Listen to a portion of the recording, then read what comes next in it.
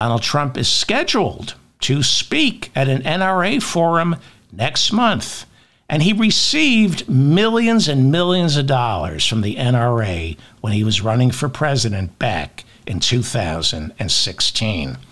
Politico reported back in 2018 that the NRA was the single largest contributor to Donald Trump, donating $30 million to the Donald Trump Super PAC in 2016 alone.